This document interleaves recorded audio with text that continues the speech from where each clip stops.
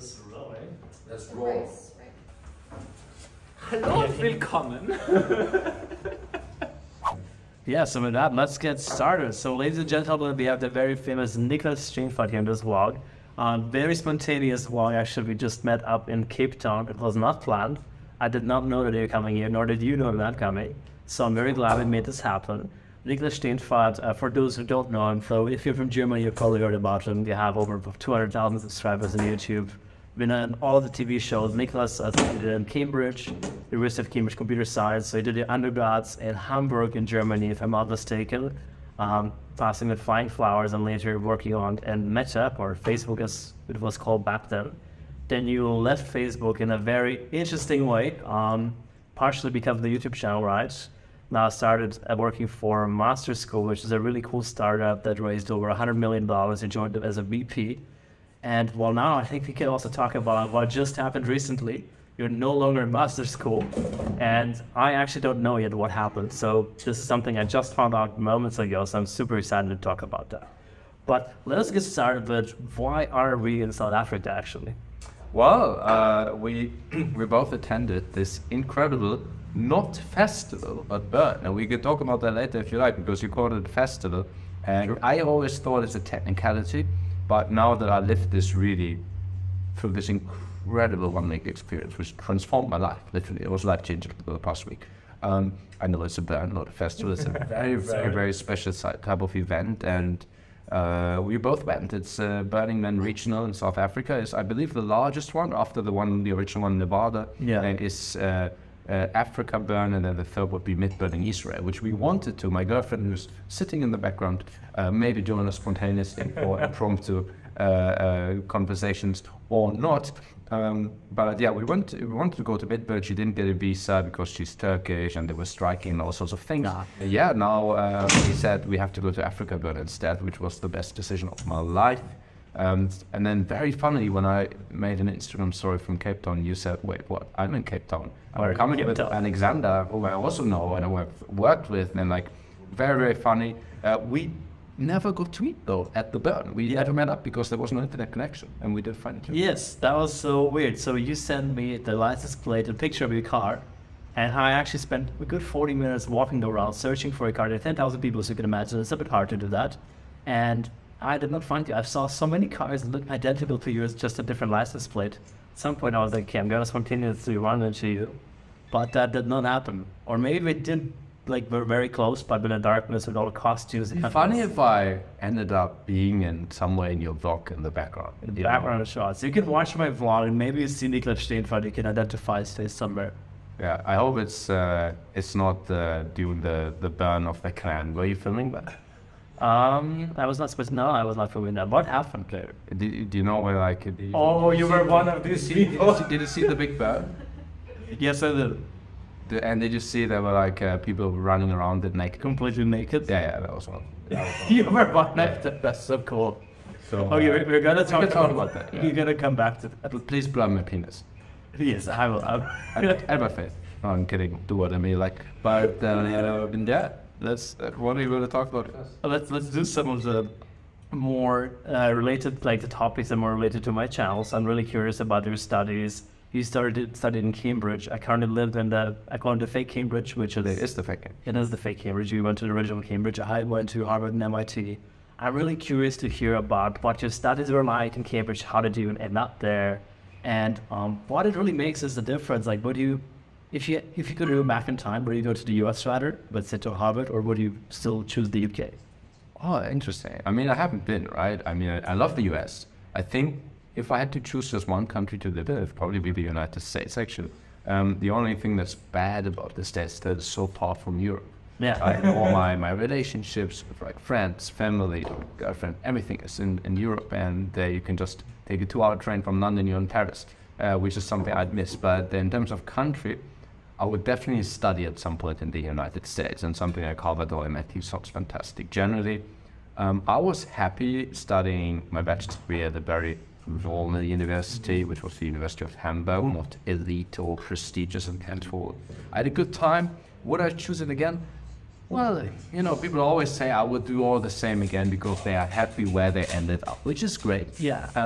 But I think it's a bit of a poor answer, right? I mean, I'm happy where I am now, but still, if I were to give advice, I'd say getting into one of these really prestigious universities is super cool. Not because they do better teaching, but just because they are so selective that the peer group is just insane, right? And you know this, and you show this on your blog, that it's just a very different vibe because the selection is so strong. Although occasionally people also sneak it without selection, which is what I did. I actually got into Cambridge. I sneaked into Cambridge. I didn't pass the Cambridge interviews. It's pretty tough to get into the bachelor's. You have to go there. You have to actually spend a few days. You have to do these really, really difficult questions with fellows at the college. And I got into Trinity College, Cambridge, which is kind of like it's like a creme de la creme, right? It's like within Cambridge.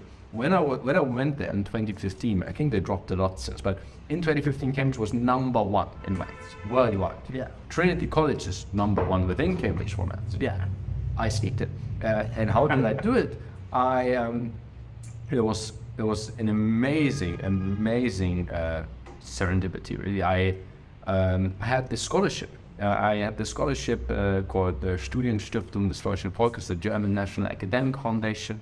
It's also how we met. Which is how we met there before. I must say, we met at one of the language courses in France, and they, at the time, had an informal collaboration with Trinity College, Cambridge. So informal that it wasn't even announced anywhere. I don't know. Yeah. That's the thing about the German Studienstiftung, that they have all sorts of official partners, but then there are these unofficial partners. They're not in the intranet, in the Daedalus-net, on their website, but you just have to know the right people. So I was attending, as a computer science student in Hamburg, I was attending a graph theory seminar with the mathematics faculty, just for fun. That was part of my bachelor's degree. And I did a decent job in that seminar. The professor liked me, and then he came to me and said, "You have the Studienstiftung scholarship. You should go to Cambridge." And I was like, "How does he know? How does he know I have the scholarship?" Well, just before the seminar, he went to see a colleague, and this was a professor who I worked for as a student tutor, and who also wrote my recommendation letter for the Studienstiftung to extend my scholarship. And then, as this Professor Diestes, his name, very famous graph theorist, put his sheet of attendance on the table in this other professor's cabinet, in his office, he would be like, "Oh, Niklas Steenfeld. I know this guy, he's good. How do you know him?" "Oh, I wrote the recommendation for the studentship." Just because this guy, at that time, put the sheet of paper, the list of attendance, on this other professor's desk, he came to me. He knew I got the scholarship. He talked to me about Cambridge. He used to be a professor at Cambridge. He's still a fellow. He studied there as well. And he told me I should go and study the part 2 of the mathematical triples, which is the 3rd year of the bachelor's degree in maths at Cambridge University, as a visitor. And I was like, "Oh, I've never heard about that collaboration. I don't think that's it." And he was like, "There's this guy in the studio, write an email." I wrote an email, and he was like, "Yeah, that's true. We have a relationship with Trinity College. Send me your CV, just as a PDF." Yeah, just as a PDF. I sent it, and a week later, Cambridge, the admissions office, called Professor Diestel in Hamburg. They called him on the phone. They're like, "There's this guy. Should we take him?" And he said, "Yeah, take him." And that's it? And that's how I got into Cambridge. Wow. Okay, this is an incredible story. I mean, the normal way is like obviously you apply. Then the abnormal way, at least in the US, is you have some super rich parents who make a little donation of a few $1 million, and that's how he gets in. This is something that I haven't heard that. This is like really incredible. I managed to pull that off. But then you actually got into master's degree program. I did regularly apply to the master's degree program, yes. Yeah, so you got admitted like in full normal way. Yes, so I spent 1 year at Cambridge as a visitor. Even though I had completed my bachelor's degree in computer science, I did 3rd year bachelor's degree in maths.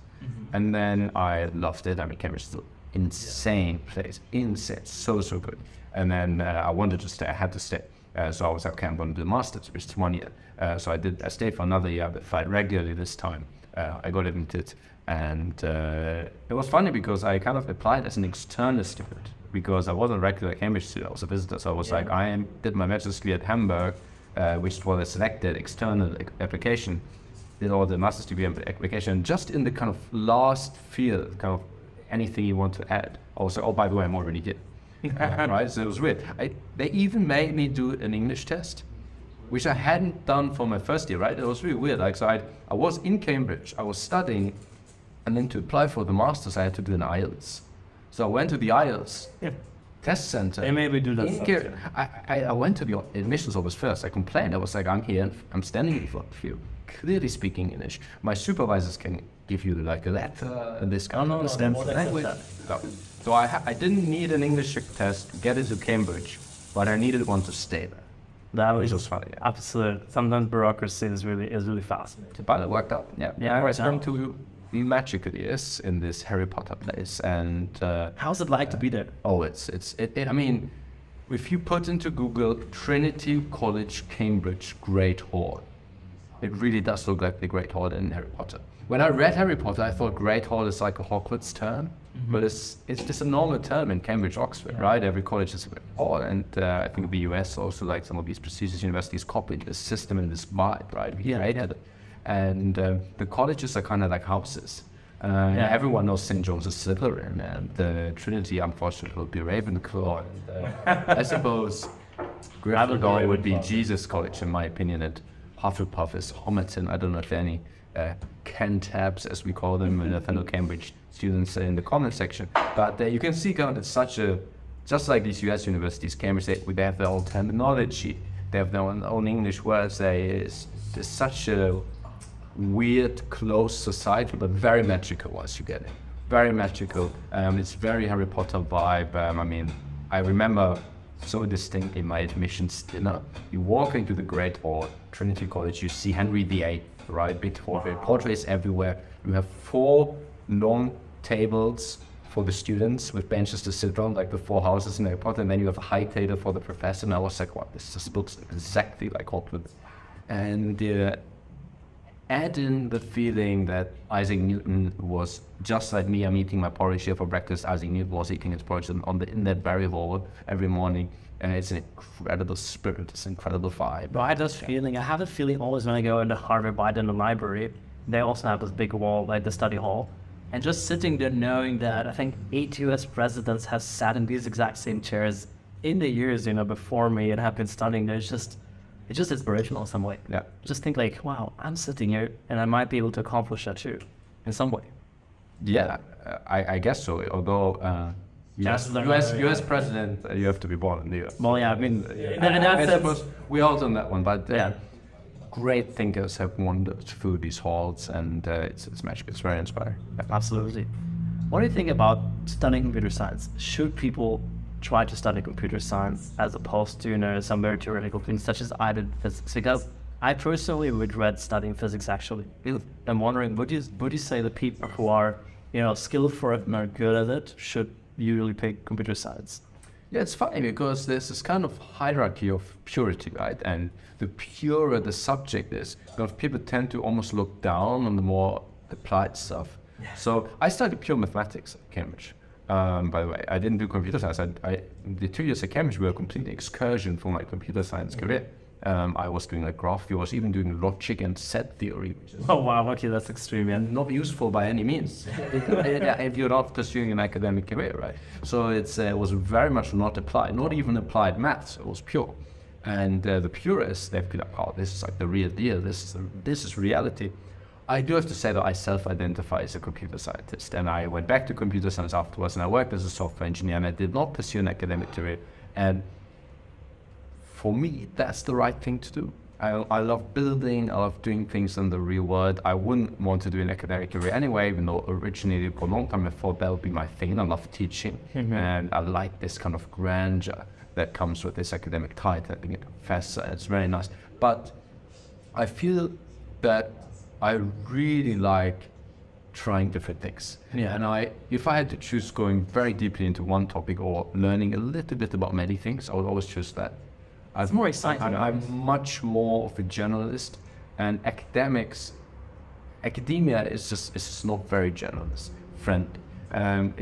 What gets rewarded is going super, super, super narrow and finding this tiny new thing that no one's found before, but probably isn't that big of a deal, right? You might do something big, of course. Some people do something really big, which gets like Floppy drive or something. Like, but chances are page use. But chances are you're working on something very, very, very small, narrow part in a subfield of a subfield of a subfield. Yeah, isn't for me. And I'm also so much of an extrovert, so just spending 90% of my time like kind of reading books and researching, it wasn't the right thing for me. And kind of with a similar logic, what I love about computer science is that it has this like academic part, and I actually did theoretical computer science for my bachelor's degree as well as a focus. And I did a lot of algorithms, and my bachelor's degree was in, my thesis was about model checking, and it was very theoretical. But then I ended up working as a software engineer, and then I ended up working in business development, and I mean, now I'm a YouTuber, and the computer science background is super useful in all of these. it gives you Much more so than a pure mathematics degree would. Yeah. So I think computer science is a safer bet if you feel like you're interested in different things, but in the end of the day, people should study what they enjoy most. Because actually, okay, this is something where I want to push back as always. People studying what they enjoyed. I enjoyed physics the most, so I studied physics. But I would always say, chances are you're going to change over time. You know, fields change, your personality changes, and just because maybe you like one thing slightly more than the other thing. Let's say in my case, I preferred physics slightly over computer science. I decided to do physics, not taking into account that actually computer science gives me so much flexibility, whereas physics, it's kind of, you know, it just goes in one direction. You have to be razor sharp focused. So I would say, yes, if somebody says, okay, physics is all I love, or, you know, something very niche, then do that, pursue that, and you're going to be great at it. But if you're like unsure and have like multiple things that you want to do, I think a good advice is pick something that is very practical. It gives you the flexibility, because sooner or later you're going to want to switch your career in some way anyways. But you can anyway. I mean, look, you're a startup founder. Despite your physics degree, right? It didn't really hold you back that much. And we're talking about an undergrad choice, right? Maybe PhD is too much. Maybe for you it was like, maybe it wasn't the right choice, right? Maybe you were after something that wasn't what you wanted. But I think university shouldn't just be a job education. It shouldn't just be training to be this specific role. I think that's a very old-fashioned view of viewing it. Yeah. A very way of viewing it. So I think it's fine to study physics and then work as an investment banker, right? You do that. I mean, I'm German, and in Germany, there's this, I would say there's even more of a bias to like study one thing and then become a certain role, a certain job. In the US, it's actually, isn't it already pretty generic? Like there's a lot of like, you study all sorts of things, and then it's fairly normal to pursue a career in something else. So I think it's fine if you just go for a bachelor's degree that you like. I have a friend who studied history, now he's a lawyer. I studied computer science, now I'm not a computer scientist in my job. Yeah, I think it's fine. Of course, what I meant by study what you want or what you enjoy is like, study a thing that you enjoy. I totally get if you have this very slight preference, but something else is much more practical, sure, that's fine. I just don't believe in doing like a business degree because you want to make money, but you really hate business. I don't think it makes sense. Yeah, you have to follow your energy, you have to follow your passion. I was in the same boat. I mean, I had a long list of things I could have studied. And probably I slightly preferred philosophy over computer science. I probably would have chosen philosophy out of pure interest. For me, it was also top of the list. But then I was like, okay, if I could do philosophy degree, then work as a taxi driver and study computer science. But I could also study computer science first and then work as a software engineer and study philosophy. Yeah. Which I didn't end up doing, but I attended some philosophy lectures as part of my computer science degree. So do something that you enjoy, that's for sure. And maybe you can choose number 2 or number 3 on the list. But even there, like, you can do almost anything. If it definitely, the bachelor's degree isn't going to close doors. I strongly believe that. So that's true. Yeah. There's a joke that if you study philosophy, you know, you're gonna end up having the only option to be a philosophy teacher. It's essentially university is kind of a giant pyramid scheme. Just keeps you inside, and you train more new people to study philosophy. But obviously, it's kind of just a joke.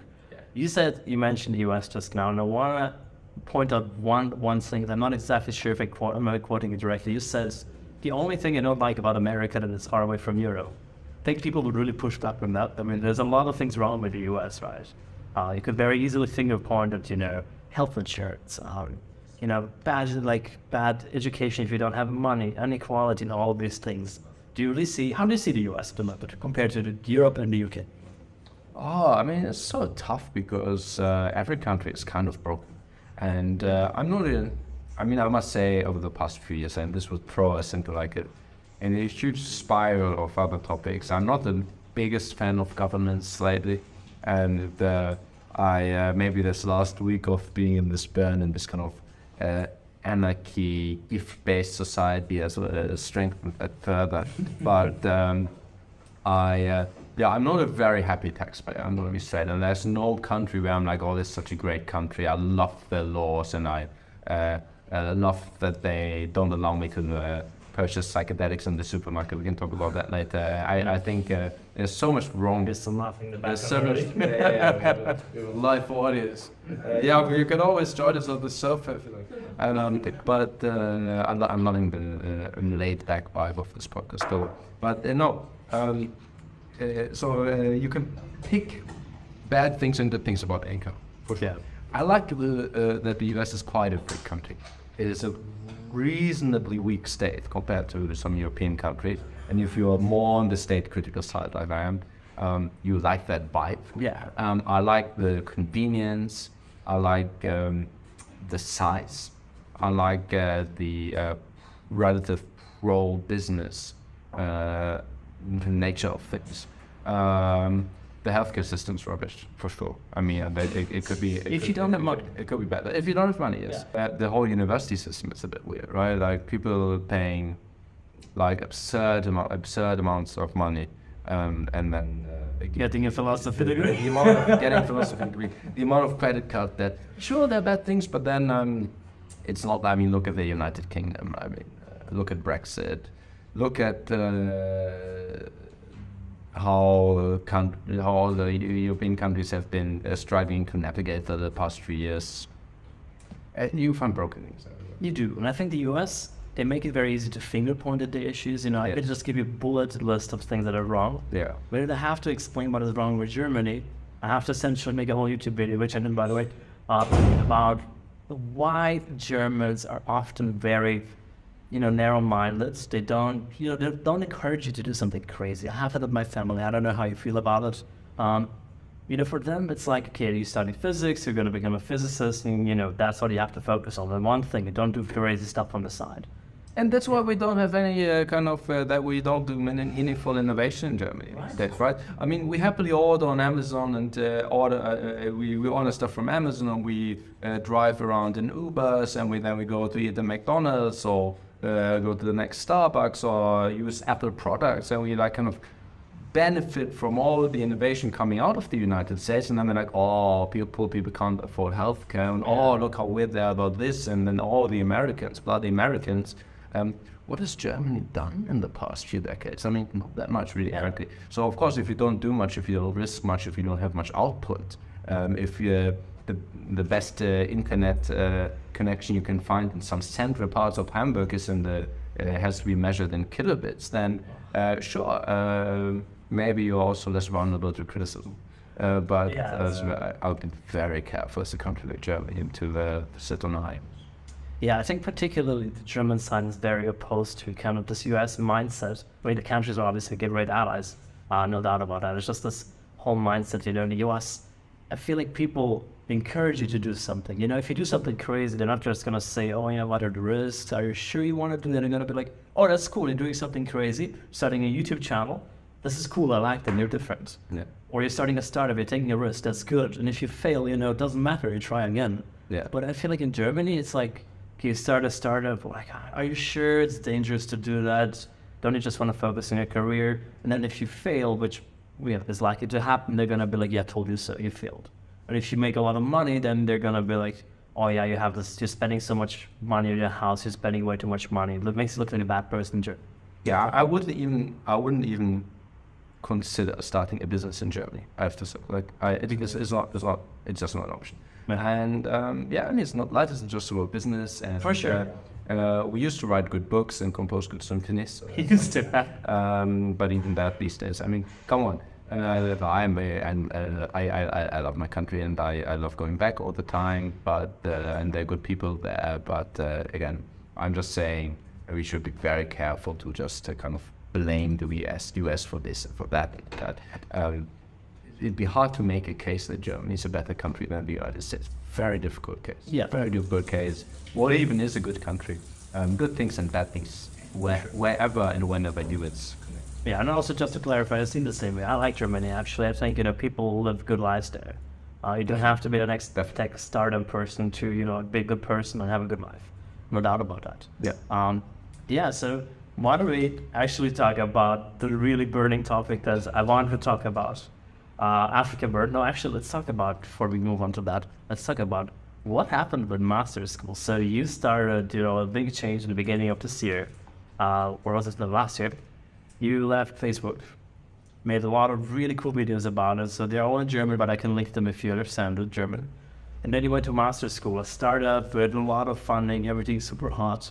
And just before this, suddenly Alexander tells me, oh yeah, Niklas is not visible in Masterschool internal system. I'm like, what?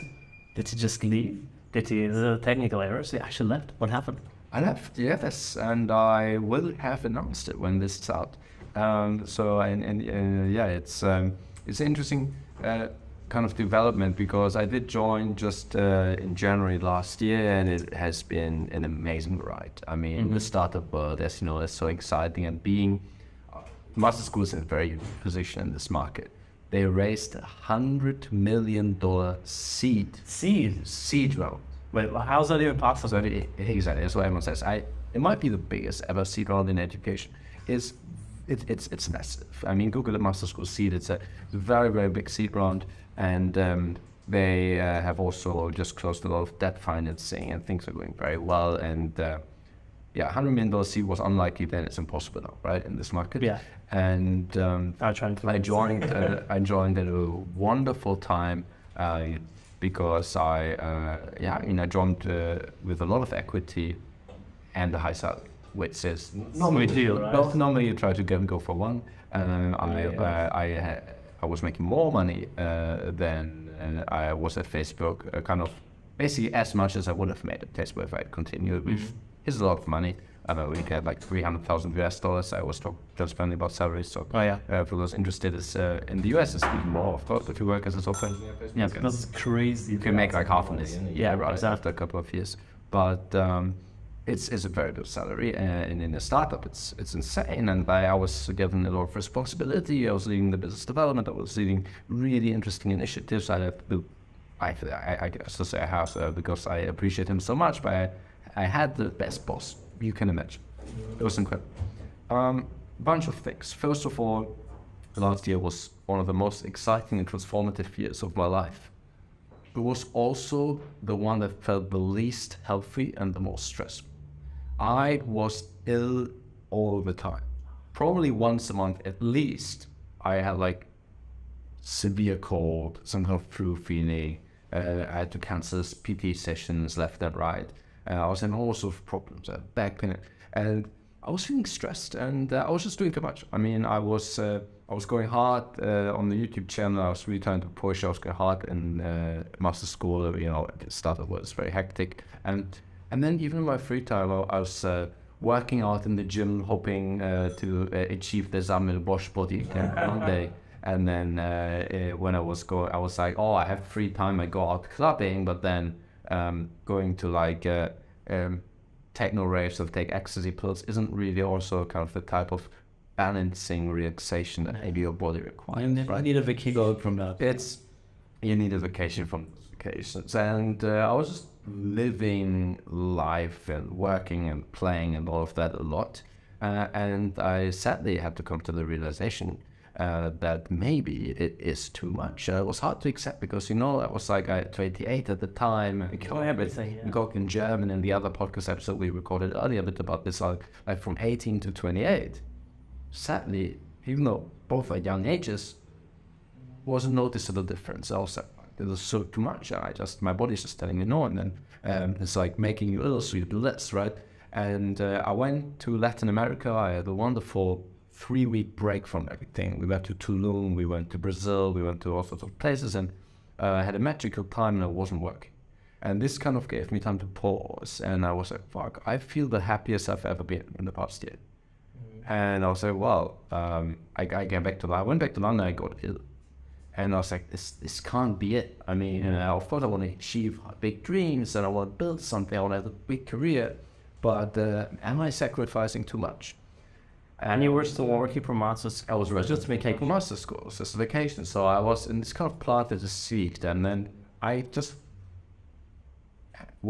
had to face reality. The reality was YouTube was feeling like a missed opportunity, like the whole content creation, the whole businesses that I could build around it, B2C startups, right? YouTube isn't just a YouTube channel. It's like have a YouTube channel, have a podcast, be on TikTok, write a book, start a B2C business. And that felt like a missed opportunity. Yeah. Right? Doing my own thing felt like a missed opportunity, because doing it as a hobby, I managed to build something that would finance my living expenses, that grew into like a very successful business and a lot of subscribers. But it felt much, much, much more than it could be if I went full time. And then at the same time, being in a strategic position in an ambitious startup is also something that you can't really half-ass, right? Yeah, and I'm pretty deal. It was just a clash, and I had to choose one. And financially, even though YouTube is making money at the time, with my equity, with my salary, with everything, Masterschool seemed like the safer and better bet. Most of my income, more than 50%, was from Masterschool, but my energy and my passion was driving me to do my own thing. Yeah. And having the best boss in the world seemed still worse than having no boss at all and doing your own thing. And I just had to fix that. And I set myself a deadline. I had this trip to Tel Aviv. And I went to Tel Aviv, and about this time I had to decide. And then I decided, and I went to my boss and I told him, I get more energy out of my own business and my social media activities, and I want to pursue that full time. And he thought about it, reflected, and he said, if that's what gives you energy, everything else is a waste of time, and you should focus on it. And he's a great guy, and really I appreciate his guidance so much. And he encouraged me and said, you should leave, and you should do it.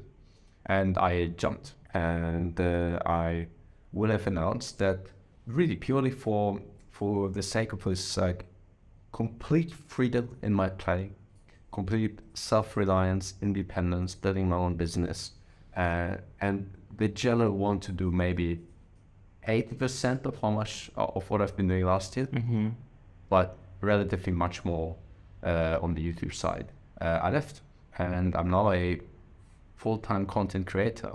Oh wow! Although again, I don't like to say I'm just a YouTuber.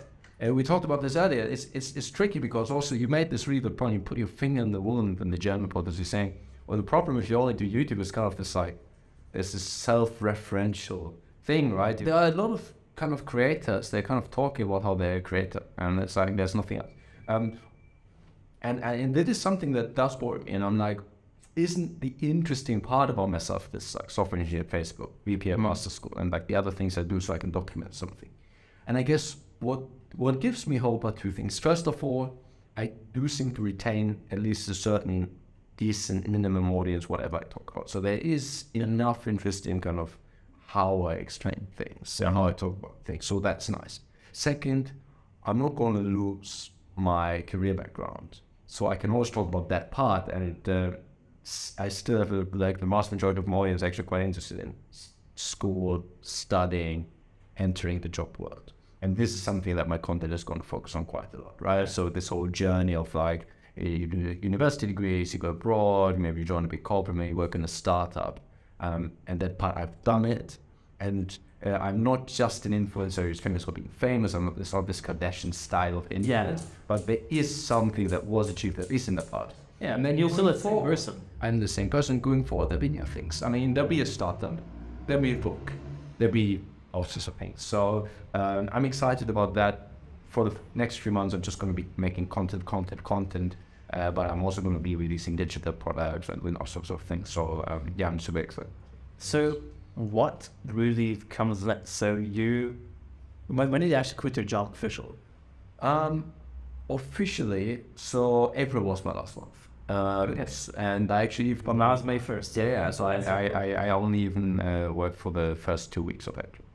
So I just got my 2 days ago. So I got my last salary, which was the April salary. Oh, really?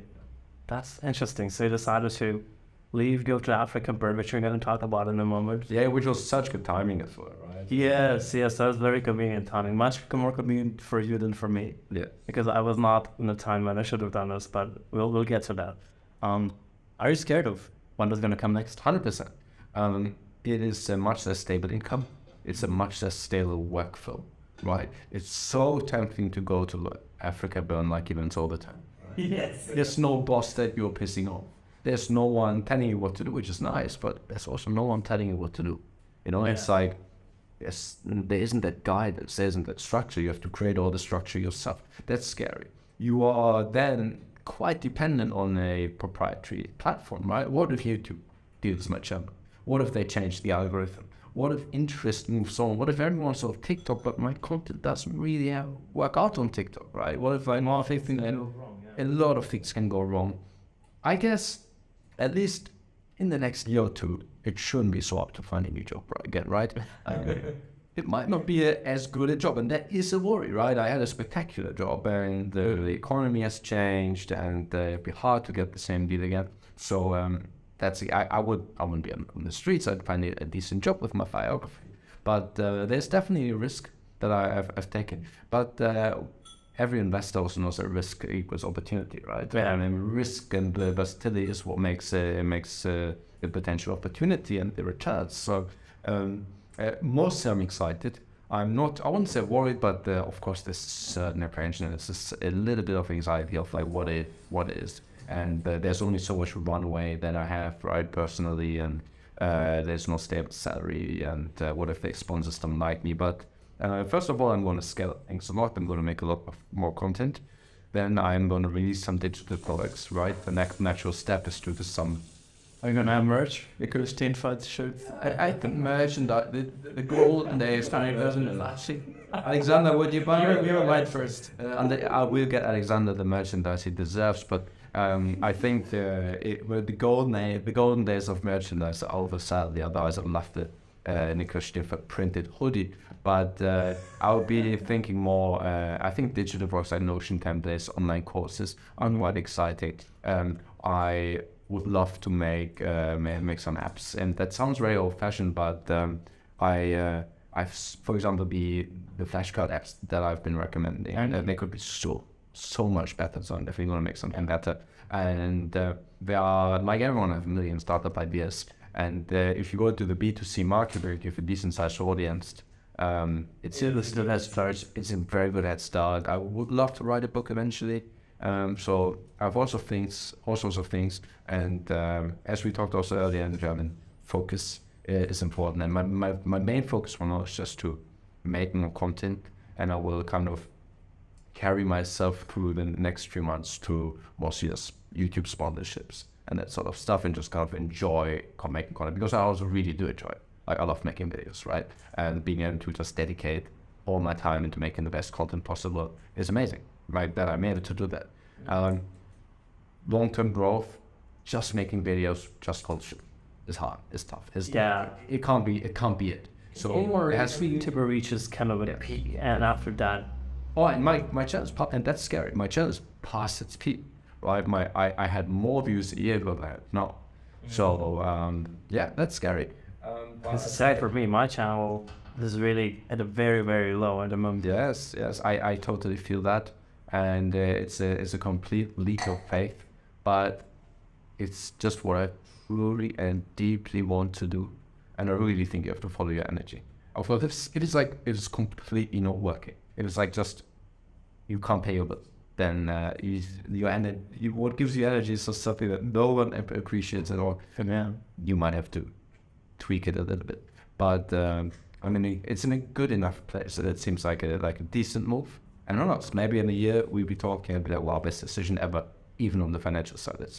Who knows? Yeah, anything could happen. I mean, if you're at some point interested, I mean, my co-founders and I are raising money at the moment, so there are many opportunities there as well. Let's talk. How do you feel about the whole stress thing? I mean, it said it affected you quite a lot. Yeah.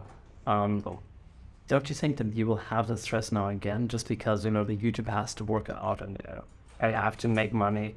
That's just a different form of stress. It could. I suppose, stress is very subjective, right? And I think it's not so much about how much time you spend, it's also how many things you hold in your head. And doing these very different things in context switch all the time, because there's between this employee mindset at Masterschool and the entrepreneur, YouTuber, self-employed mindset.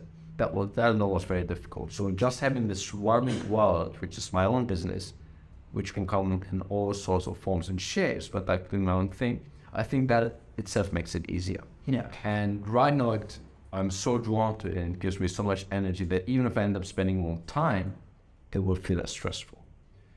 But it's something you have to constantly check in on, and I do think that you have to accept your limits. You have to appreciate them. You have to try to build efficient routines. But if you are constantly stressed, like you said you were, you probably have to change something. It does require a lot of introspection, because life is a marathon indeed, right? But it's not a sprint, and you have to enjoy the journey. Goals don't make people happy. They don't. And I said this earlier, it's like you're always at the bottom of the exponential curve. If you get to the top, you're at the bottom again. It's timeless distribution. Your viewers are nerds, so they understand. And it just doesn't make people happy, right? Masterschool raised $100 million seed round. Do you think this makes the CEO happy? The CEO? He's taking a course next thing. You made him happy for a day. Yeah. Right? You open a bottle, done. But although they don't drink, because it's just like it first a different thing. But it doesn't make you happy. You have to enjoy what you're doing right now. It's such a dangerous trap to be like, oh, but I'm investing now. My returns are going to come in 6 months, or in a year, or in 5 years. I don't believe in that at all. And I think the key in life is to find a balance between investing in your future and enjoying the moment.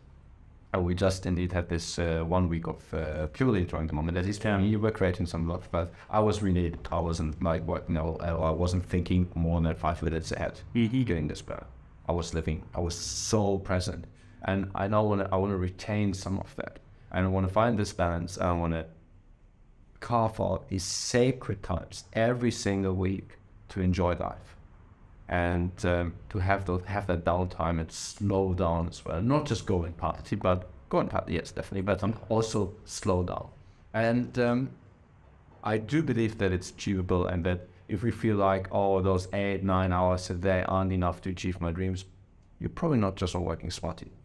And just trying to keep putting gas to the engine and trying to force things, and then feeling stressed out all the time, and then maybe sacrificing some of the golden years of your life isn't the right approach. For sure. I said earlier, let's talk about a burning topic. Whenever the burning topic was, well, you quitting Masterschool. Well, let's talk about the literal burning topic, which is, so we said it already earlier, yeah, we didn't meet up here. We just coincidentally went here at the same time to the Burns, which is, for those who don't know, is a regional event of Burning Man. So I described it already earlier in a German podcast, but essentially it's in the middle of a desert, be it Nevada, Israel, or South Africa. A bunch of people, meet up. It can be 10,000 people. In case of AfricaBurn, I think Burning Man is like 60, 70,000. And really in the middle of nowhere, there's literally nothing. They build up a whole city of craziness. I can't describe it in any other way. Everyone is dressed weird. And there was one guy who was dressed like normally, and it looked so weird and out of place in that whole situation. It is such an interesting experience. So you were there for the whole week. Yes. I was there only later. I think I didn't really immerse myself into the whole Burning Man burn experience. I think I want to go again next year in the US. Yeah. I want to do that differently. But can you describe me what was going on for the whole week? Yeah, Crazy Town really, really hits the nail on the head. You do quickly get the feeling that everyone is mad. And the right way to immerse yourself is also just becoming a bit mad. And really letting go of all those kind of norms and structures that normally fill your life. And people, the way people start immersing themselves in this general madness is by dressing up weirdly, right? Why do we dress up weirdly? Because it says, I don't follow norms, right? And then finally, if you're a zombie, you're kind of like the odd one out. And because we're like you go half naked or completely naked, you wear like fancy kimonos and like very exotic things or very sexy things or silly things or like funny hats. I was there. There was a guy walking around dressed as a mushroom, giving out magic mushrooms to people. Beanie as well. And myself, we can put some pictures of your costume, and my costume, which I told you all with that. So you dress up, and this dressing up already kind of puts you in a certain mindset of silliness. Yeah. Right. And then obviously people do get quite intoxicated, but even when you aren't, you can put yourself into this playful mindset, which, because what drugs really do, and even alcohol does, and I mean alcohol is quite an underestimated drug, is it puts you in the moment and forces your brain to be present. And this can be a good thing and a bad thing, by the way. If you are in a happy place and you drink alcohol, you're partying, and you don't think about tomorrow, might mean you might make decisions that you regret tomorrow. Yeah, exactly. Don't think because you don't plan, because it disables your planning. It just makes you present. You're in the moment. If you're feeling bad and you're having very dark thoughts and you drink alcohol, it could make it worse, right? And people are crying over a bottle of wine because it switches off this idea that tomorrow might be better. Yeah, and they're so present in the bad spot, right? This presence, it can be created through substances. It can also be just recreated or retained through a certain just mindset. And what it means is you walk around and you're not thinking about what am I going to do tomorrow. There are all sorts of events, and there are these team camps, and they do yoga sessions, and they give out food at a certain time. And everything's gift-based. There are no food trucks. You can't use money. But I didn't even follow any schedules. I had my girlfriend, who is in the background, I had her put my phone to a different time, to some rubbish time zone. So if I accidentally glanced at the stream because I was taking a picture, I wouldn't know the time. During the entire week, I didn't know the time of day. I live by the calendar. I'm all in Ali Abdal, Thomas Frank, all of these things. I make videos about Notion, about time blocking, about Pomodoro technique, right? I'm a productivity YouTuber. And my whole day, I live by the calendar. And I do think that this can actually free you in a way, because you don't have to think, well, what am I missing, right? What am I not thinking about? In a way, the loop, I felt like you go full circle, this burn, because just like when I have everything planned out and I'm on top of my work and everything is structured, I don't have to worry that I'm forgetting something. Yeah. Last week, I also didn't have to worry about forgetting anything, because there were no plans. There were no responsibilities. None of the time I had anything that was planned more than an hour in advance. I just lived and flowed. And there's this kind of sense, almost of destiny. As I said, we were destined to meet. When you're on the playa, they call it the playa, it's like the part of the desert where the burn is happening. The playa kind of leads you. And you make all these random encounters and you walk around. Then I kind of have this feeling, let's go this direction. And then I decided, maybe tonight we do X, Y, Z. And suddenly you sit down in a camp, and there's this, it was this guy called the White Lion, and he sits down with us and he says, I'm a wheat farmer. I grow my own wheat in South Africa, and it's legal and all of that, by the way. And he gave us an edible, and this edible just kicked us out of the park. It was like so strong. And I went down this deep edible trip. And then, next day you wake up at the other side of the burn, where you're not normally camping, and you wake up there, like loud voices, and there's this African ceremony going on, and there are like drums and screams, and there are all sorts of things around you, and you're like, wow, this is interesting, I'm going to join in. And then at some point you decide to wander off, and you're like, someone's offering free coffee, okay, let me have a coffee. And then suddenly you run into an interesting person, mad, just like everyone else, but also free, right? And it leads you to a new experience. And it's really funny, because this idea of madness equaling freedom is not a new one. I mean, very famously, Nietzsche, I don't know if you read his Der tolle Mensch, right?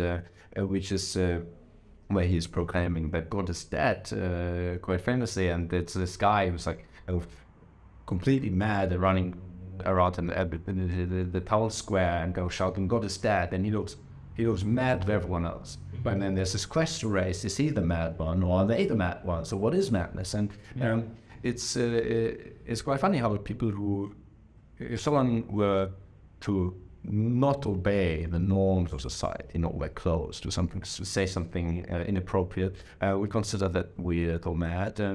So in a way, the freedom and the madness go along the same spectrum, and it's a wonderful experience, especially when you're someone who's very structured, very much kind of climbing the ladders of that we build in our society, and you're suddenly reduced to these childish rules. You're like, oh, that looks interesting, there's something colorful, let me go and let me look at.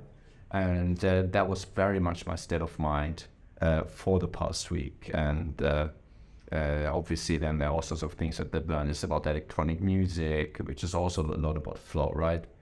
Progressive music, techno house is something I got to appreciate a lot over the past year, and it puts you into this flow state, and you party and you forget what time it is. And yeah, it's I had this feeling though with the music. It's not mainstream music really. Like rarely would I hear some song that I would recognize. Usually it was just like, yeah.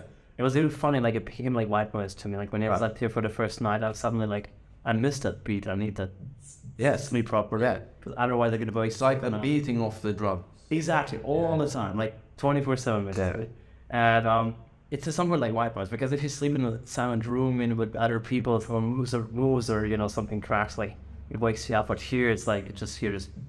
Oh, but that's also because the bass travels farther, right? It's so real far. If you're far away, you just hear the bass. That's normal. Yeah. But I don't know what music you listen to, but obviously it wasn't popular. It was progressive, which it was techno, it was house, which is something that I never appreciate, by the way. Like this lady over there in the background, probably not on camera, made me appreciate. I had this enlightenment last year when I, for the first time, started to appreciate techno.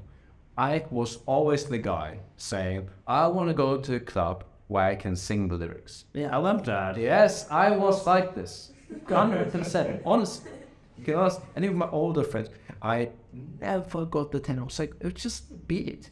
What is this? That's not exciting. When's the chorus coming? I want to sing the lyrics, right? I want that like Justin Bieber in the club. And I still appreciate Justin Bieber, great musician, but I really got to appreciate techno music. And it's just you have to enter a completely different mindset. You have to not kind of expect the next part of the song or when there's the chorus lyrics. It is the loop. It's loop-based music. It's flow, and you kind of it's like drum. It's like someone else drumming, right? And you're waving and you're riding the waves, you're flowing, and it's a different way of dancing. It's a different way of listening to this music. But once you kind of get it, and yes, some of these substances help you get it, we can talk about it, but once you get it, even I can go to a rave. I went to Berlin when Miss Monique was playing. I danced for 2 hours. And the dancing looks more like this, right? You're just kind of like going back and forth and you're flowing. I was stone sober. It's not like you have to take something. Well, I didn't drink, I didn't take anything. I was stone sober. I love this music so much at this point. I'm pursuing becoming a DJ myself. I do have, like, for your viewers, Niklas Stiefer, all the content is in German, but there is a channel, Niklas Stiefer Music, which is not in German, so in any language. My started acting, making music, and DJing class at this point, not really producing, but I will produce. And I feel that this music it fits the event a lot, because it's all about just letting go and letting it flow, and not when is the chorus, when is it coming, when does it end, do I know this song? No, just enjoy the beating of the drums, be reduced to your raw animal origins, like Africa is such a good place. Like it's where we're all from, and then you have some of these tribal ceremonies going on. We can talk about the burning with the clan and why are we running naked around the fire. Oh, the Richard Doctor said that we are Africans. We definitely don't have the very same African grandmother and grandmother. And there's one woman that we all date back to. So yeah. So just to the burning question. Yeah. Don't you have to be on drugs and join us? You don't, absolutely not. So I had Nils Hoffmann, who was a quite successful house producer in Germany. He was never takes drugs. A lot of DJs don't take drugs because they're doing it all the time, so it just wouldn't work. It would be boring. And it helps. So there are certain drugs that work very well with this music. They work well with other music as well, but they can help you understand and feel this music. But I had the same. It was such an enlightenment. So I took an ecstasy pill in Paris at a techno rave for the first time. I had tried MDMA before, but not with techno. And I was like, oh my God, this feels so good. I was kind of like, I suddenly got it. And then I went back to London. And then the Monday after this weekend, I was like, wait a minute, let me put on that music. And I went into my Spotify and I put on the very music that was played in the rave. And I was like, oh my God, I like this. And I didn't like it before. My girlfriend had actually played techno to me on the way there. She was my girlfriend at the time. There was this Paris adventure.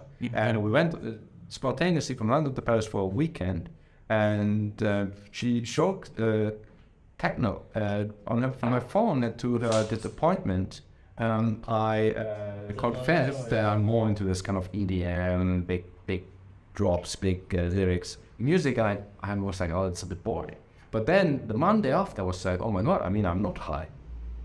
I still like it. Then on Tuesday, I still liked it. And then Wednesday, I still liked it. And I liked it even more every day. And I really got into it. So it can help you understand it if you're not yet. So maybe we should arrange something there, Samuel, when we go to maybe Burning Man together. But do you want to go to Burning Man? I have not. I'm aiming to go this August. Are you going this August? Or potentially. I mean, let's see. This August next year. AfricaBurn was such a good experience that I'm not considering to go last minute. Right? We're literally like OMG sales coming up. Right? It's not impossible. But in any case, I really love progressive music now. I love it even much more than all the other genres. It's so funny, and I don't have to take anything for sure. It's fun, but just like with balance of how much do we enjoy the moment versus how much do we plan the future. Substances, right? It's a big topic, and I want to caveat off is people asking, you can ask me anything, Samuel. I might not answer, but but I would answer this. I want to be very clear. It fucks people up. It rules lives, right? And people just lose it. And let's take MDMA, which really that kind of is the main substance in ecstasy pills, and it starts aggressively emitting serotonin in your brain, and it makes you really happy. And if you think you were happy when, I don't know, someone asked to marry you or your child was born, all of that, well, you weren't that happy. Not like it's a duty level. It's a different level. It's like it's not natural to be this happy, right? And it's and that might be off-putting a lot of people as be like, oh, well, then you always want that high, and yeah, it's a risk because it's not physically addictive as alcohol is, as like alcohol, right? Funnily, like alcohol is much more physically addictive, but it's so psychologically addictive. People, and then because your kind of serotonin stores in the brain are empty, it doesn't work as well. So you have to take more, and people start taking every month and then every weekend. It's very dangerous. It's a slippery slope. And I have a Notion spreadsheet of when I take what, and like making sure that there are the recommended breaks in between. And so it's very, very important to be super careful that you don't end up just slipping slowly into very dangerous habits. So that's one thing. On the first day of AfricaBurn, we took MDMA, which was very fun. But then what a whole other thing, a whole other topic is really for me psychedelics. I think that they much better even match the spirit of a burn. And I think psychedelics are something that on the one hand is well understood as use of therapy, and psychologists know that it's not just a bad thing, it's not just a dangerous drug, but it can actually be quite helpful. And even in Germany, there's a legal magic mushroom retreat.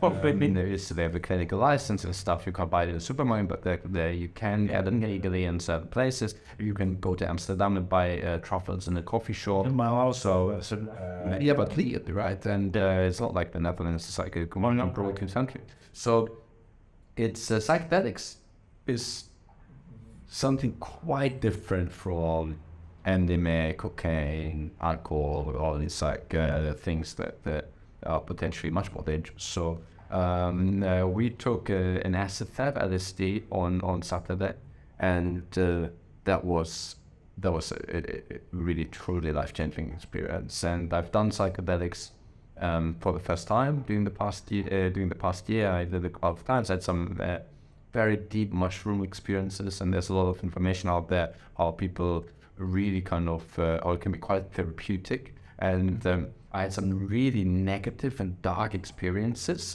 trying magic mushrooms for the first time. I was kind of uncovering some really deep hurts and anxieties and fears. And it wasn't always a good experience throughout, but then the next day I was like, wow, that was like 20 therapy sessions at once. And it was like, that was crazy. And everything kind of somewhat culminated last Saturday when I was a bit apprehensive because the past few times I took psychedelics, I was kind of thrown into something quite dark and negative. I was like, do I want to go this deep? It's not necessarily a bad thing, right? It's like you have a therapy session, you cry and you think about something sad, and like you're working on your vulnerabilities. Could be good in the long run, but do I want this here right now? And we did take the LSD, and first of all, it makes you appreciate or the kind of randomness of the place, right? It makes you a bit mad. It makes you very free. And it makes you kind of really silly. And if you see all these colors and you're like a child, and when you're saying wow here with like 10 times the significance you were like. Yeah, you're just like things are impressive. Like when you're on LSD, things that aren't really as impressive like become impressive. So it's like, let's say we're sitting here and then we're on LSD and you're like, hey, we should stand up and stretch. And I'm like, wow. So now imagine a place that is truly one, right? You're like, we're standing on top of the tree of stories as the LSD was kicking in. And we were looking at, as they were preparing the burn of the heart. There's this big heart artwork and they were starting to burn it down. Yeah, I have a nice photo. We were put in some B-roll that I thought your B-roll, someone else's.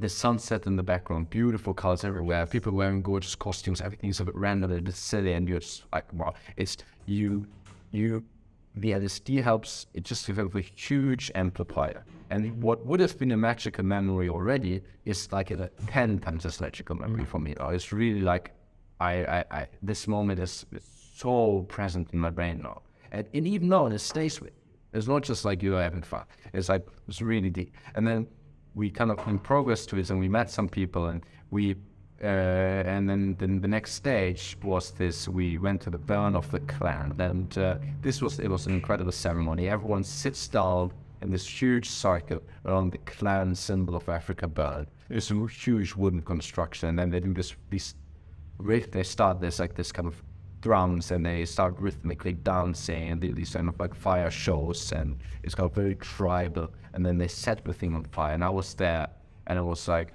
high on acid, and I started feeling so light, almost out of body, and I kind of was like coming to this point of resolution of kind of fears and anxieties I had worked on previous psychedelic experiences, and they kind of started to resolve in a really positive way. So it was a great time for me, and I was starting to feel really light, and this whole atmosphere made me extremely euphoric. And then with the funny thing that we kind of hinted at is that people, which I had seen earlier but not really understood, start taking their clothes off. It's kind of like the ultimate step of freedom, the ultimate step of back to the roots, be it like a child or like a tribal warrior, whatever, right?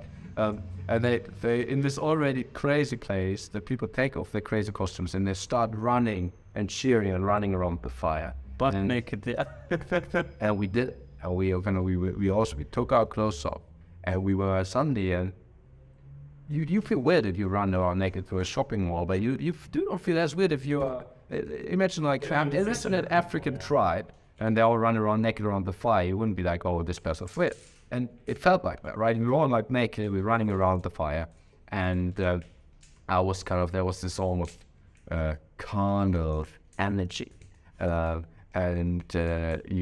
just felt being otherwise so immersed in this highly structured and constructed society, and pursuing all these fancy careers that are so removed from our origins as animal creatures. I was for this one moment so back to the roots, And it was like there are all these human animals around me, and we're having this connection. We don't even know each other. We might not even speak the same language, but we speak this animal language. We're kind of like, our bodies are the same, built the same, so we are like same blood and flesh, and it was an amazing feeling. And sure, you could also zoom out and be like, oh, and a bunch of high people running around a fire, taking their clothes off. But I'm telling you, it was an incredible, magical experience. It was a state of mind.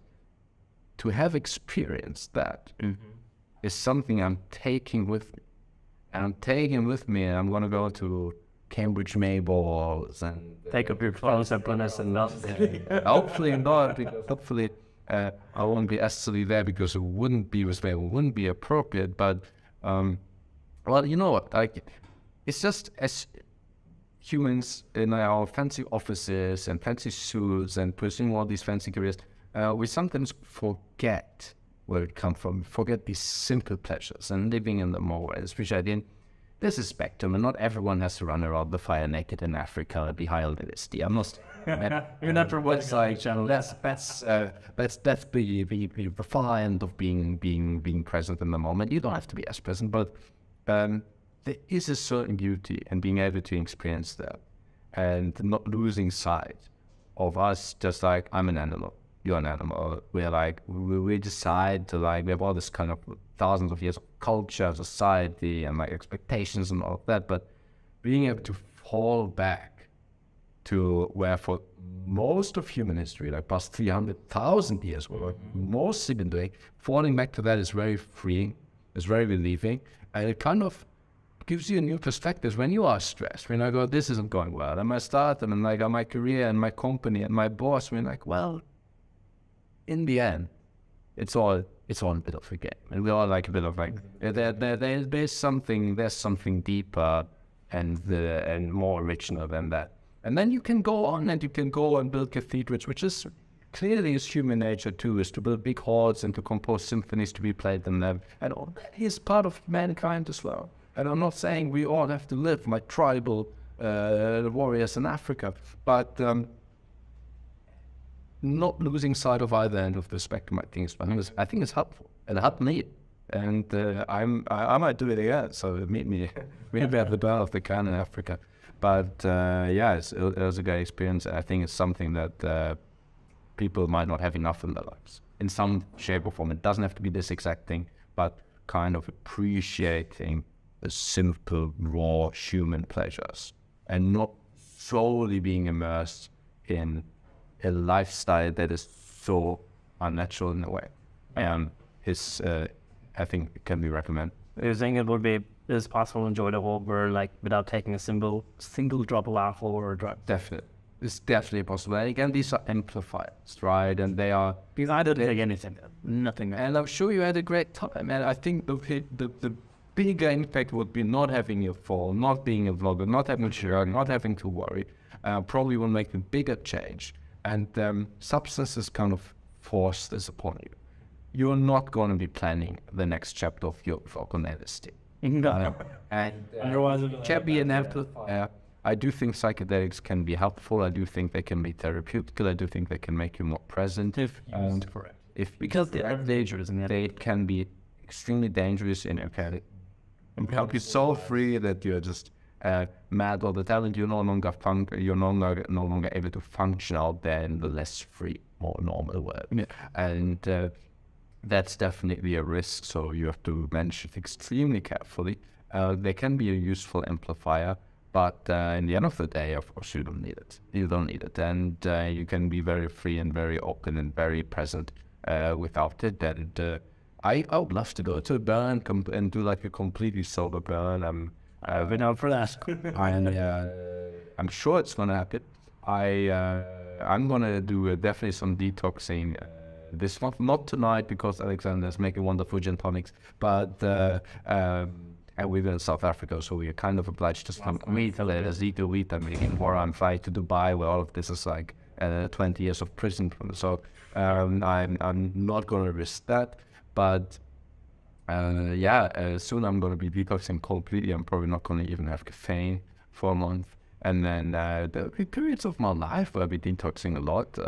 Probably eventually if I get children, right? I mean, I like this idea of like, you know, women are kind of forced to be cooks. It's reasonable. As becoming mother. And I think about when becoming a father, it's a real thing to just do this, because you're not going to do it later, right? It's so rare that people do like a full detox for like a year. So and then there might be times where I go to burn and just not even have a sip of alcohol, nothing. And that's great. And I'm sure it's going to feel good in its own regard. But I do think that alcohol is underestimated in our society. Really bad. And psychedelics, I think you being scientific, and I think you should look into the literature and see if it really would have such a negative impact on our bodybuilding career or your career. And probably it's less bad. Well, it's maybe a bunch of mushrooms in Amsterdam or in Berlin. They sell more mushroom chocolate in the kiosks in Berlin, and some of them might even remove some of the stress and burden. Well, I think the reason why I don't want to try anything else is because I just had one very, very, very horrible experience with marijuana. Apparently, an allergic reaction to it. Wow. And since that moment, I said I never ever want to do this again. Wow. Even though, you know, for some other drugs. I have to say some of my worst experiences were on weed as well, and especially edibles, because these days those muffins, they are so strong, and then they can make you so paranoid that I react quite strongly to it sometimes. Yeah. It can't be dangerous, actually. It's okay. 100%. Yeah. So thanks so much for this discussion. This is a very new perspective I got on all of these drugs. I mean, obviously not promoting anything. I do kind of sound like I'm promoting, but no, guys. I mean, honestly, I am maybe I'm quite unfiltered here because it's not my channel. Virus kid. No, but I'm quite unfiltered here, and I'm sure there'll be people be like, oh, how can you make that sound so harmless? And again, I know so many people who lost it completely, and like their definitely lives being ruined. But do not be tempted to put everything into just one bucket. Yeah. And I feel like we have this very, very silly and random label of drugs, and then alcohol as not a drug, and maybe even cigarettes as not a drug, which is just absurd because it's like the worst drug ever, right? Yeah. It doesn't even get you high. No, Like, you're like, when someone offers me to smoke, I'm always like, is it weed or tobacco? And if it's tobacco, I'm not going to smoke it, you see, because it doesn't get me high and might cause cancer. So it's like, it's bad. two bad things at once. No, it's not worth it. And I would stay away from coke, and I would. It's not like I'm staying people to do heroin or these kind of things, but it's very random how we are grouping them. Some countries, and then somewhere you can do an ayahuasca retreat legally, and then here you can drink alcohol, or not here, but in Germany you can drink alcohol from age 16, but then you can still not smoke weed, or the still is going to be changed. It's so random. Figured it out. And our mindset is so just following that tradition, and that all is so unscientific how people think about it. So do your own research, and it's pretty difficult to make the case that even LSD is worse than alcohol. I'm sorry, it's pretty difficult to make that case scientifically. So if you're a heavy alcohol drinker, if you're not heavy, if you're a heavy alcohol drinker, why? Why? Just because that's the way we've done it. And I do think that's a bit silly. Yeah. And even just people say a bit of... People, they say, you know, one glass of alcohol or wine at dinner or a beer a day doesn't really matter. But you know what? It does that. Oh, it's a Ramsey blocker. You will learn less. You will... Muscle generation is completely stopped. Yeah. If I work out and I don't have a beer after that, basically that workout went to waste. It's that bad. People sometimes don't even think about how bad it is for your, you know, regeneration of your body. So it's an effect that people really underestimate. And I really recommend people to cut down alcohol as much as possible. Also, don't encourage anyone to, you know, try out all the different drugs. I mean, sure, if you read the literature, you know you're a very disciplined person, then I think it's something that makes sense to think about. But if you're struggling to keep your life under control or have difficulties with discipline, I'd always say, like, stay away from that because it's a risk. In the end, you want to maximize your habit. Yeah. Some people jump out of airplanes, you say, oh, Some people live in big cities, even though the countryside has much better air for your lungs. So you don't always go for the healthiest option. You don't always go for the most reasonable option because life just might be pretty boring, and then you end up dying anyway. So it's not life is deadly. It's just not life is extremely deadly. So each to their own, and hopefully I will also not lose completely and go completely mad, but I will regularly be going mad for a week at least. Because that is just such a freeing and wonderful experience, I'm telling you. Absolutely. Thank you so much for being on the podcast. I'm so glad that after 5 years we finally managed to meet in person. And yeah, we're going to have dinner all together now. Very fun time. Again, thanks so much for being here. Such a pleasure.